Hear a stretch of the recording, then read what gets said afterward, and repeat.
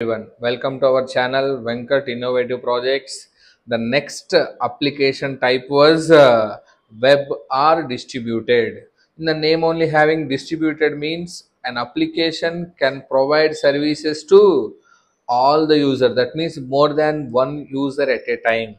Those type of application we are going to call web or distributed. That means distributed in nature. Everybody can able to access from any location.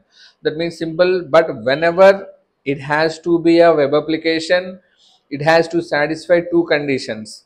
The first one is application need to deployed in the server.